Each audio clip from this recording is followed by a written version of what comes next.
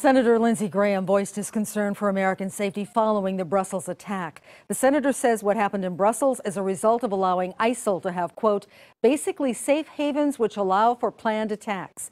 He says if he were president, he'd go after ISIL from the air and on the ground because he believes the next attack will be on U.S. soil if Americans do not strike first. They're planning attacks as I speak today in Raqqa, Syria against the United States.